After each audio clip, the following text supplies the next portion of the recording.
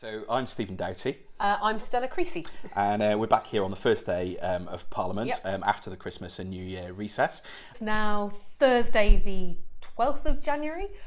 We made a video on Monday about all the things we were hoping to do in Parliament. Stella, you're on an important bill this week, going through the actual law. The big thing for me this week is the work I'm doing to try and make sure that we get sex and relationship education for every young person in Britain. We've got an amendment to a piece of legislation that we'll be debating this week that hopefully the government will support. But I'm afraid the government voted against our proposal to make sure that it was part of safeguarding.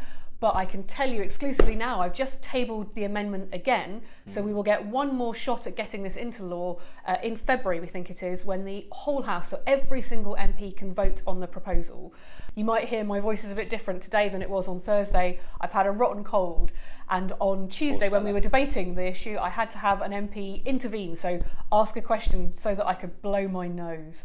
So sometimes as an MP, you don't really get much time off when the issues are really, really important. We've got an important debate later this week on the issue of Yemen. As a country in the Middle East, there's a lot of Yemenis who live in my constituency, in Cardiff South and Penarth, so I've got a big interest in this issue. And one of the things I've been raising for a number of months is Britain selling arms to Saudi Arabia, which have been used in Yemen against civilians. I got the Minister to actually apologise for previously providing misleading information to Parliament. So that was actually quite a step forward. But unfortunately, they didn't agree to give a timetable on when they're doing an independent investigation into the attacks on civilians. So still a long way to go yet. At the moment, the government has basically been letting the Saudi Arabians just investigate these allegations on their own.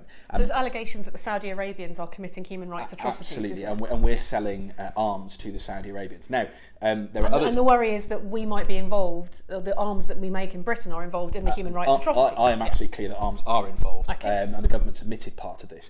But although there are others committing atrocities, the Houthis and other parties in the conflict, we're only selling arms to one side, which is the Saudi Arabians. So that's where the real issue is. All of us would like to see it happen is no arms sales to people committing human rights atrocities. I mean, I think there should be a suspension until there's been a full independent investigation. There's over 180 allegations of things that have gone on, and the Saudi Arabians have only responded to about 13 of those so far. It's simply not good enough. The Yemen debate will take place at the same time as the discussions around sex and relationship education.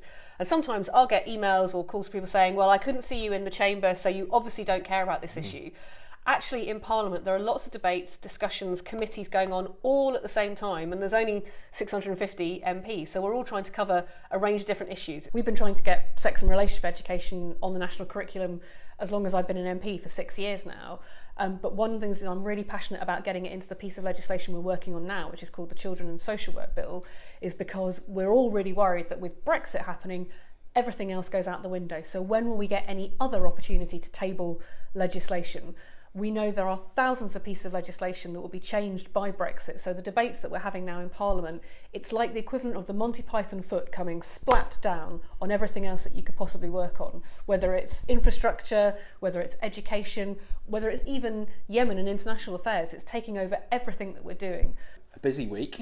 Lots of different things going on. Some successes, some not so, and we need to make more progress. But that's what it's like. The government thinks that we're giving up the fight. Well, it's what it's for like pretty much every week. But if you want to know more about what we're doing, if you want to see more of these videos, you can subscribe down at the bottom. You can like our videos. You can email us. You can email us. You can remember call our rule: as long as it's a question you'd be happy for your mum to know that you'd asked us, we'll happily answer it. And all the comments we'll look through those. If you've got specific questions, please ask away, and we'll be in touch.